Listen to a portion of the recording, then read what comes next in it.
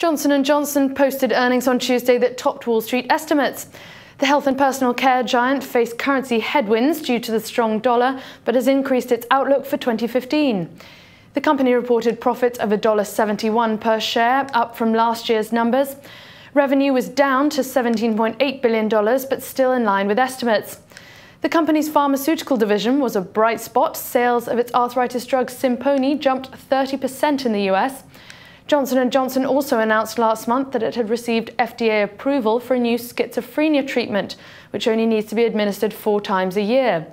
Johnson & Johnson shares have dropped around 3% in the last year. For The Street in New York, I'm Martyn-Hemphill.